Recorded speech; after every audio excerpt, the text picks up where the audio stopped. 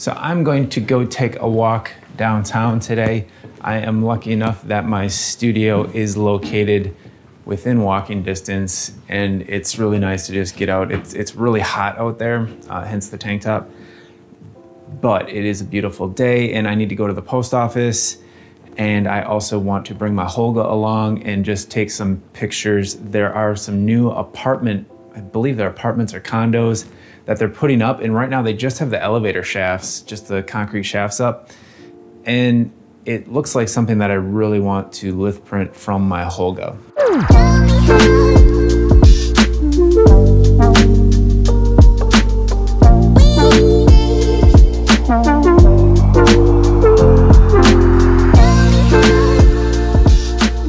So these are the towers I was talking about right here.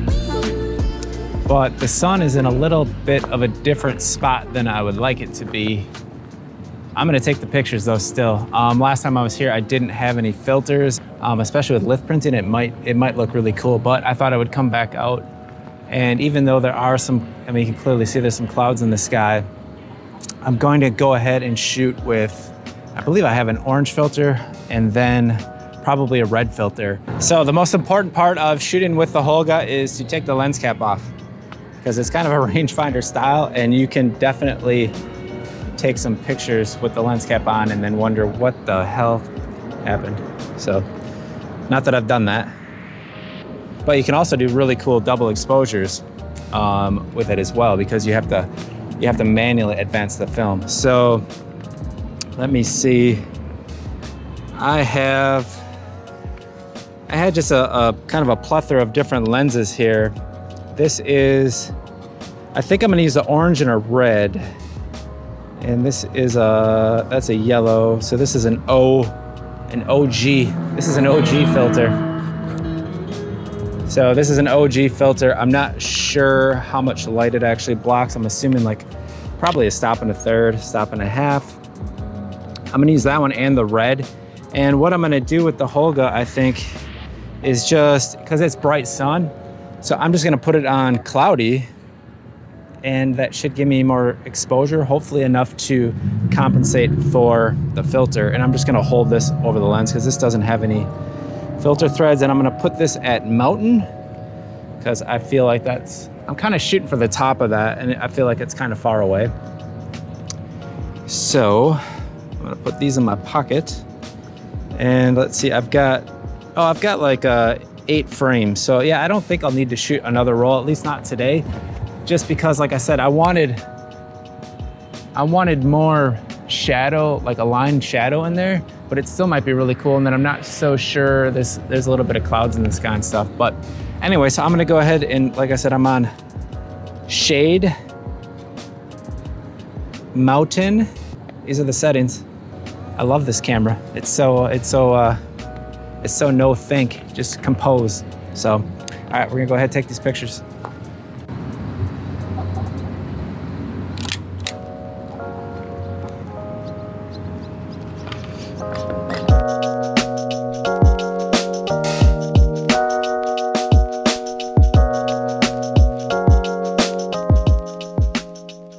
I kind of envision these as just on a stark blue, neutral sky without clouds, and the structure kind of taking up as much of the frame as I could. So this one's gonna have a little bit of clouds in it, but that might look pretty cool too.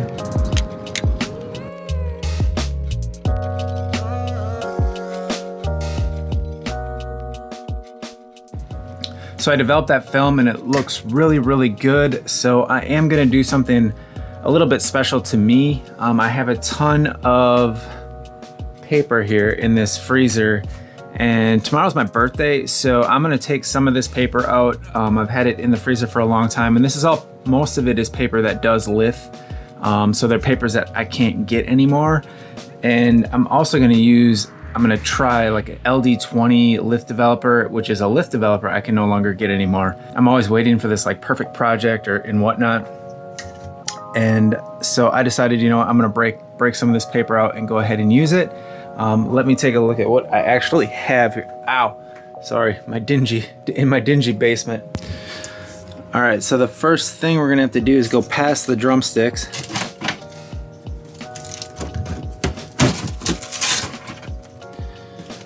And I know it's gonna be kind of hard to see, but I have a ton of paper down there. Actually, more than that. Let me see what we got. Try not to waste the food, the poor shrimp. Oh my goodness, yes, we got some paper. I forgot what I actually even had down here. So, we got some Agfa, some Emacs. What is this? A whole bunch of Forte. Let me see, Portriga. Move over, pizza. Well, I'm definitely gonna go with this Agfa multi-contrast. So I settled on Emacs grade 2, Agfa multi-contrast MCC. This is fine grade matte, but it looks like there's some Broveria in here. So there's a couple different kinds of paper in here. So we're gonna go ahead and give that a shot. And then as well as the Foma. This is, again, I have so many favorite papers, but this is the Foma Brom variant 123BO, and I have look like 3 or 4 boxes of this, and this is just a beautiful paper.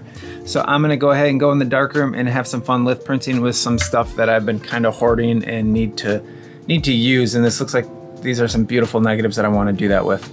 So let's get out of my dingy basement and get in the darkroom.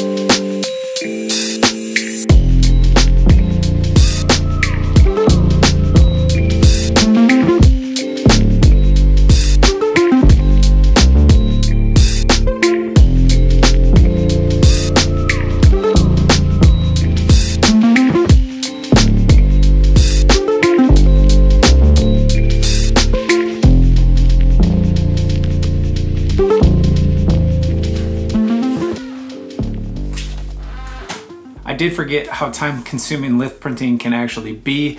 So I didn't get through all the papers, and what I plan on doing is playing around with some toners and trying to get an image that I really like so that I can Lith print some of the other negatives, because I did only stick to that one negative. I only had a couple hours in here. So I did stick to the one negative, but I do like them. Some of them I wish I'd gone a little bit darker with. So I might revisit that at another point, but I think right now I'm gonna play around with the toners and just see if I can get a really solid look that I like, and then go through the other negatives and print some of the other ones in the same way. So yeah, that's it.